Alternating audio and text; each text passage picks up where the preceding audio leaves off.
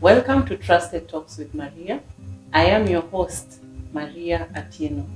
Today, guys, we have yet another inspiring stories. And you know what? I'm getting to love these stories because we get to learn a lot. And today on our show, we have the CEO of Landsoft Bibliotech Solution.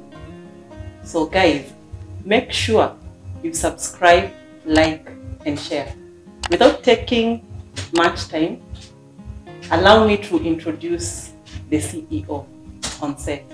Karibu sana, Jared. Thank you so much, Maria. Good to show up in this meeting. Nice to host you. Thank you so much. How are you? I'm good. Yes. You're looking so nice. Asante sana. Yeah. Karibu sana. Thank you.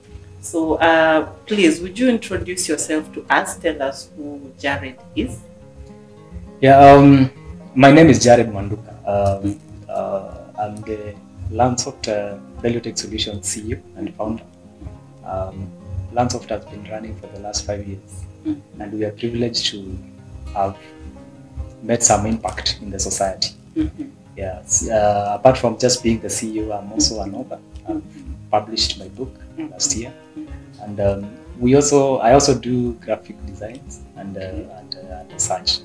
So I would say that I'm an all-round CEO. Wow, that's amazing. So please, would you tell us what was it like growing up?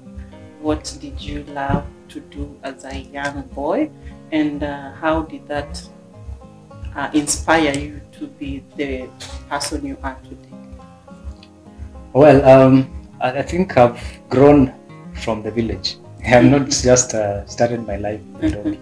I've typically come from the village. I come from an environment that has basically a family that is not a humble background, basically, whereby my dad has been a cook in an high school, and my mom is just a housewife. So basically, our family is very humble, but it has a religious background whereby we go to church and we've been raised knowing that the church is a place to go on every Sunday, so that we can be able to basically tell our needs to God. Yeah. So growing up, I've also gone to school in the rural areas. But that hasn't stopped us from being the best. You see, in an environment where you are, you have to do your best to even do better than your parents. So even if I went to the rural schools, I was able to also perform so well. And then I transitioned to high school, where I also performed well. Then transitioned to university. So basically, what inspired me as a child, I don't think I had some good life in terms of, you see, children will engage in things like playing football and all that. My mom was very strict in terms of when you come home from school, you ensure that you do the duties that were assigned. So I was more confined to, if I'm not doing the tasks for the parent, then I'll be reading. I would say I was a reader, basically. So the kind of time to go play around, it wasn't so much. And then my mom was very strict. If you're not reading, you're not doing an assignment, then you might be sleeping. I think those are the options which are more available. But I tried athletics some time back. I would run at school level, and then I wouldn't proceed past there. But activities like athletics have always inspired me. Then I later joined volleyball. I would play volleyball, which of course, the main teaching from anything that requires more than one person, it's teamwork. So I've known and learned that you need to exercise teamwork for you to achieve the objective. If you are working on something that requires more than one person. That is very key. That is very key. So you are the CEO of Bibliotech? Yes. Landsoft Bibliotech. Yes. So have you ever been employed before? Yeah, I think, yeah, partly, not really employment. When you come out of campus, you need to gain some experience so Of that you can course. be able to see how things are done Of course. professionally Yes. and gain that experience. Yeah, I was called by a company. I think we were doing as a software engineer because my background is Yes. computer science, Okay. to develop their system for health systems. That is HMIS. But we did it for like 2 years, and then I left just to concentrate on Landsoft Value Solutions. Yes. Okay. So, what inspired you to be a CEO? I would say I wasn't inspired to be a CEO, but it came because once you have a vision to achieve something or a goal, you have to work towards it. The CEO is just the name, but the vision behind the brand name is what matters. So my inspiration comes out of the need to solve a problem, because with my skills in programming, we are able to build systems which are made to basically solve the problems in the society. So my inspiration of building a brand that specializes in software development is to ensure that we are able to solve the problems at hand and be able to meet the needs of the society. So with time now, building and solving people's problems, you find that you've already established, you have already branded yourself, and then, of course, in corporate market, you just need to have a leader. So you just have to be the CEO. Okay. Yes. Okay. So when did you establish your company? I would say Landsoft Value Tech Solutions was started in 2017 out of my idea, and then we had other two which I brought on board so that we can be able to probably help me push the agenda of making it known to the people that we have a solution. So then we started it, and then of course there are those challenges which come in place when you talk about a startup. Yes. It is not a walk in the park. You have to ensure that you put the right strategies. Yeah. So it was challenging actually, ensuring that all the people, the two people who I brought on board, they understand the vision or maybe the direction which I'm taking as a founder. But some broke away because of such. Sometimes if you're the vision bearer and the people you brought on board do not get to understand why are we here, where are we walking to, probably you might lose them, and that's how I lost them. They just came on board to give me the name, but after there, because no coins were coming to the pocket of which, when you're starting, you spend instead of gaining. When you're starting anything, sometimes you might be required to first spend before you can be able to earn. So they never stayed long enough to witness the earning part. So they left before, they say they left the party too early. Yeah. So yeah. Yes. How has been the journey, like since you started? How has been the journey so far? What can you say since maybe you started the company to now?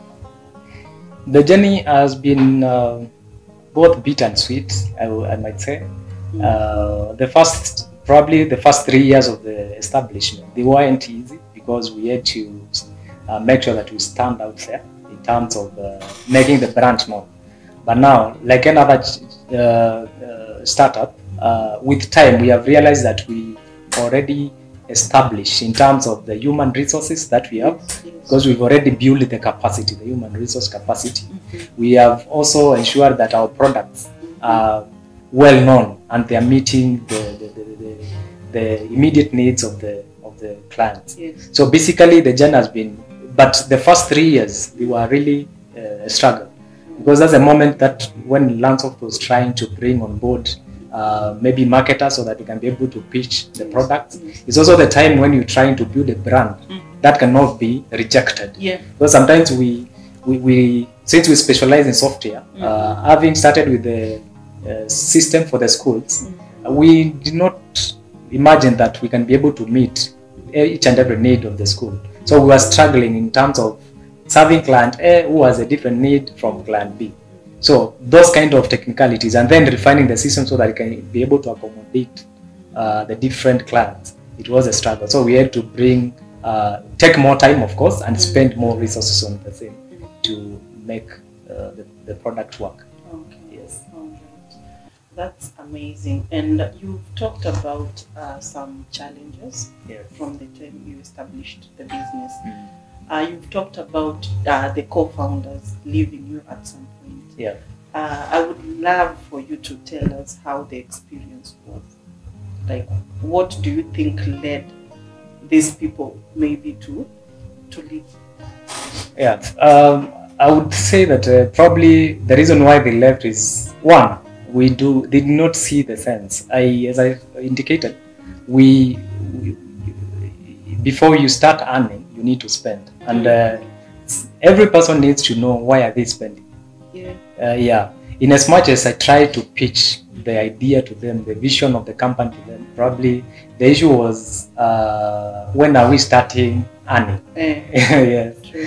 So if you don't have clarity of where your money or when the money will come in, then you become you fall back, you fall your hand back, so that until you see that clarity. But as a founder, you already have that already figured out. So probably is the issue why probably they left is based on maybe the earning, and maybe they were not ready to incur expenses without having seeing the return on investment on the same. Then the other thing would have been that time the product was not even ready, because we starting up, the product wasn't ready. So it required them, or maybe all of us, to come together and spend more time to refine the system. Probably not everyone was willing to go that extra mile for the start. So what do? You just leave the party. Yeah, that's the reason probably they left. Okay. Yes, but what I would appreciate of them, of course, the whole idea, they gave me the name, because Beliotech is coming from one of them, and then Landsoft came from the other. So they gave me the name, and here we are. We are a brand now. Okay. Do you mind telling us about the name? The name of it's basically from, if you look at Landsoft. Landsoft is just as it is. One of the founders gave us that. But now the other one is Belio. Belio it's taken from a Kalenjin name, or maybe noun called Belio, which means elephant. So elephant in Kalenjin means okay, it's called Belio basically. So the guy brought Belio so that we can be able to attach tech to mean a giant tech company. So that's the source of our name, that middle name. Yeah. Yes, that is very powerful. That is very powerful. And you've also talked about the products in the beginning. The products were not very well defined. Maybe there is someone who is watching and they would love to know which products maybe you have as a company. I don't know if you can be able to maybe touch on that. Tell us the products maybe. Yeah, at Landsoft we have a number of products. I think I would just probably say a few. We have close to 12 products, which to date we have already built and they are selling in the market. The one which we started with is the Landsoft School ERP. It's basically serving both primary schools and secondary schools. Now with the change over of probably 844 transitioning, and then we have CBC, we have already incorporated those changes. So that is one product that is already selling. And then to date we have close to 110 schools we have already sold the product to. So that means it is cutting from primary to secondary schools altogether. We have close to 110 schools. Then again, in terms of the usability of the system, it's very friendly, because you don't expect the users of the system to be tech savvy. So we have made it very simple, small interface, very reliable, but achieving the objective of the same. Then the 110 schools are cutting across that 3 counties. So I know with time we'll be able to take over the 47 counties and make the brand known out there. So the second largest, I think that is the main system that we have already sold so well. Then we also have the SACCO system, which serves the SACCOs, chamas, so it enables them to keep track of how members are being registered, payments, loans, and all that, keeping inventory of the SACCO information every time they do transactions. We also have the payroll system for managing human resources and salary payments. that also handles assets movement and all that. Then the other major one is a point of sale. We have Topos point of sale that we have already sold to close to 23 clients, basically supermarkets, hardwares, and all that. So it's a product that is really moving because it is helping you do inventory of your items which you bring on board, and also how to dispense them. When probably the stock goes down, it notifies you, it gives you reports and all that. And then you keep you updated of the flow and the outflow of your products. Yes, the inventory. So I think we basically have a number of them. We also incorporate graphics design. We do graphics design like logos and all that, branding basically, and the design of mobile and mobile applications and also websites, e-commerces and all that. Okay. Yes. From your profile online, I've seen that you have received, is it 2 awards? Yeah, sure. Yeah. Would you tell us about the awards and also tell us how that inspires you maybe to become the best person you are today? Thank you. I think when it comes to being awarded, it means that someone has already identified something you've done extraordinarily. Now, that means in as much as we do not see that our product is really serving or doing something good to the society, then other people have already identified that. So one of them is one of the awards we've gotten last year was we were awarded by the County and Town Planners Association of Kenya, which recognized Landsoft School ERP as the best solution, which automates the school processes. That one came in handy to inspire us to even reach more schools, so that we can be able to help the schools make their lives better. Because we realize that a school, maybe teachers are spending 4 to 5 days analyzing the marks with a lot of errors. Then why don't we have, that is a problem already. Then we sorted it using the system in place. So that comes to inspire us. It has inspired us and also ensured the marketing team has something even to pitch the product. Because when you are praised, then it becomes even easy to pitch the product to the prospects and leads. So that is one of them. The second one was given we were awarded by the Connected Awards. That is a Nigerian company that recognized our effort in terms of the company level, not just one product, but how we've been able to give products which are solving the needs of the society, basically. So it was a competitive kind of selection, but we emerged to be winners, gold winners of that particular category, of product designer category. Yeah. So these awards, the two of them have already given us a better platform and a better strength to be able to reach out to a bigger audience. Because at the end of the day, we do not want to win. We want the client to win in terms of praising Landsoft for solving their problems and even automating their processes. Yeah. That's amazing. And when you were introducing yourself, you introduced yourself as an author also. And here I see a book, and it's Tembe Kajimezea. Yeah. So would you tell us about the book and what inspired you to publish the book, and just tell us about how this came into existence? All right. This book it's a 8-year-old work, which of course came to fulfillment last year. I actually published it last year, but the manuscript was first written 8 years ago. Now it doesn't mean that we stole in making it published, but I loved Swahili in high school, and I had already started the story from high school, so I would build on it. So this is a long story. It's not the tamthilia, but in riwaya. That means it's a continuous prose from start to the end. So it takes you from point A all the way to the last point. So the inspiration behind this is just that I loved Swahili, and also I had a very articulate Swahili teacher who inspired us to even do.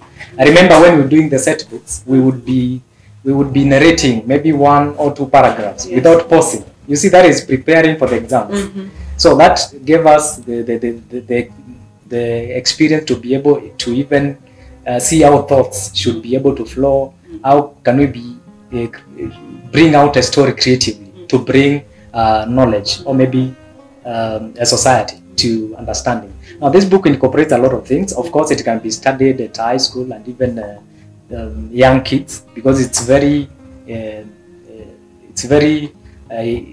inspiring story in terms of anyone can be able to read and understand, those who understand Swahili.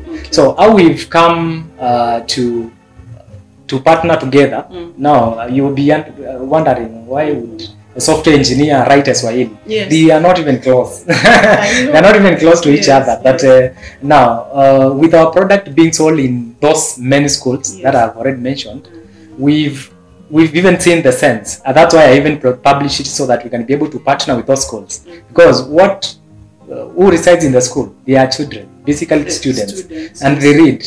And if you go back to high school, you find that they are reading a set book. And it's not different from this, because this is just a continuous process. So what we do to give back to the society, we partnered with those schools so that we can be able even to give a few copies, if not many, to them, so that we can be able to grow the community as well. And teachers and management has already appreciated that particular effort. Even as we market the product, the software, we are able also to appreciate the schools in a different way, so that we keep the culture of learning and gaining skills. Okay. Yes. That's so amazing. And Jared, I would like to ask, what keeps you motivated? You know, as the CEO, as the vision bearer, I understand maybe at some point it reaches a point you feel like maybe things are not moving the way you want. I know it gets to that point. I don't know what motivates you, or rather, have you ever reached to that point and you feel like you want to give up? Well, I would say that yes, there are those points where you wake up in the morning and you don't even you don't feel like going to work. You don't even want to make a call to a client or something, attend a meeting. But basically you have to, because life has to have those ups and downs. Now, one of the inspirations that keeps me moving as a CEO is one of the things I realize I'm leading a team. And the moment you realize that you're leading a team, like in our case, we have close to 22 employees. What happens if I give up? What is the fate of these 22 employees? So basically, that is an inspiration by itself. Yes, you promised employee A you'll be approving a letter. You haven't yet approved.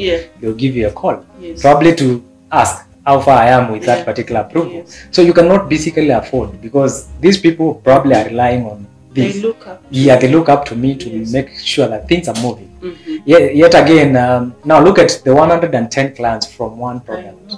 The moment you give up, the fate of this is already gone. So that already inspires you to even go further, because your list of the people looking up to you, it's increasing every day. As you get new employees, as you get new clients, it tells you that you do have a reason. You started this, you have to finish it. So basically, that is very important. And also, I think I'm result oriented. Sometimes you find that if something is not working, you have to switch your strategy. Now, what is bringing you down? Probably you started a product, you are not able to pitch it or maybe sell it to the... what are the issues? You need to narrow down to the cause of the problem. Is it employees? Is it the approach in which we took the product? Because obviously, if everything is moving smoothly, I don't think you will have issues with waking up. You'll not be down. You'll have your spirits up. But our spirits go down if we do not meet an objective. Something like that.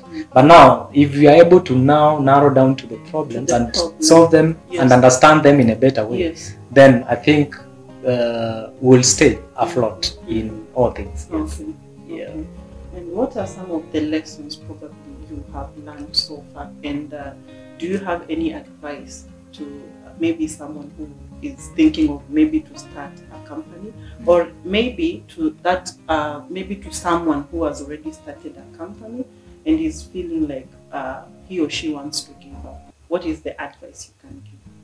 Well, Yeah, to those who are starting, of course, I'll tell them that it's not a walk in the park. You have to work yourself up. One of the things you need to have in mind is that if you carry the vision of that particular platform, or maybe the company you're starting, then as long as it's a solid idea, make it work with determination. One of the things you might realize is that when it is starting, it will be bitter. Yes. But it doesn't mean that you have the room to give up. One of the things you might need to do is to probably consult more before you even begin anything. Consult those who know more in the same area, so that you can gain experience. Yes. For example, if you're specializing in maybe human resources, yes, why don't you consult those who have experience in the same field and gather as much information as possible. Now, if it comes to now the actual activation or maybe commencement of the company, you also need to have the strategic plan. What plan do I have for the maybe short-term plans and also the long-term plan? You can give yourself maybe a 3-year. I think 3-year plan is very good for you to be able to evaluate whether you are making any progression or not. Yeah, so that, and then you choose the right people. Choosing the right people to work with is very important, because as I've given you my stories that some gave up because they did not see the essence of that. Yes. But if we had someone who is already determined to work with you to the latter stage, you'll be able to not lose them along the way. So choosing the right people is also very important. Gaining as much information about the field is very important also, to give you of what to expect at the end of the day. Yeah, of course, there are so many benefits of being able to have your company up and running, because one of the things is you'll be able to know that that purpose that you had in mind has been achieved. And look at Landsoft. If you look at the employees that we have already employed, they are benefiting from the same idea that you gave. Because if it were not for Landsoft, probably the 22 employees would not be earning anything from there. So you also look at the impact you are making around you. You influence people, you bring them up, and then you'll be there praising the team and also the whole organization in terms of the goals that you've set ahead. Yes. All right. And some of the lessons probably? Yeah, lessons is that I should, as a leader, I should be able to embrace teamwork. Teamwork is very important. If you try to run the show alone, probably you will not be able to proceed. It is teamwork that determines how far you can be able to move. Yes. The other thing is organizational skills. Sometimes we feel I never use the word I, in as much as something came from me. You. Yes. I never use the word I. You. I did. Yes, but we always say we. I always use the word we, so that it shows everyone was included in the same area. So yes, because the moment you say I, someone there who did a lot will say that I was left out. Yeah. Then they are demotivated. Yeah. Also, as a team, I usually encourage, of course, mostly marketers and techies to ensure that in as much as you're doing a lot, avoid activities, but concentrate on deliverables. You see, you can write for me a report of what you did the whole day, but you find that it is very little what you have achieved in terms of the objectives that you're setting. So why don't we concentrate on results instead of activities? Yeah, because I know it is a culture with marketers where they tell you, I worked from client A to Z, but you can't even formulate anything from the same. Yeah, so it's very important that we document the actual results out of what you did from during the day. Then again, I've learned that in as much as you might not have the influence, what you're doing can be able to influence. You see, as a brand, Landsoft can be able to influence on behalf of me, because it is what we have already done and impacted on the society, that the society will uphold what the solution you have given to them. So it is not me to praise myself, but rather the impact that we have already put to the society. Can you repeat that again? I want to get it right. Yeah, so basically I'm saying it is not about me, rather the brand giving the impact to the society. Yeah, I know we do a lot, but basically let the product, let let the product give the impact Yes. to the users and consumers, so to say. Wow. Yes. Wow. So where can people find you on the social media platforms? Right. We are available on all social media platforms: Facebook, Instagram, LinkedIn, Twitter. Yeah. If you search for Landsoft Biotech Solution, our name is very unique. You'll be able to find us there. Yes. Yeah. For personal handle, it's Jared Mwanduka. Just that. You'll be able to find me in all social media platforms. All the platforms. Yeah, I would encourage the LinkedIn, of course. We post a lot of jobs, so if you have an opportunity, just go through it. You can be able to see an opportunity to engage with us. Yes. Okay. Okay. So I think we are winding up, and I don't think there is anything left. I don't know if do you have anything that you feel maybe you can add, or maybe a closing remark? I would say thank you for inviting me for this particular interview. I think it's out of your courtesy that I'll be able to be here, and thank you so much. I think that is much I can be able to appreciate. Yes. You're welcome. All right. Any other thing? I'm fine. You're fine. Yes. Okay. That's okay. So guys, we have reached the end of our show today. And it has been an amazing episode to be here today with the CEO of Landsoft Biotech Solutions. I believe, guys, we have learned a lot.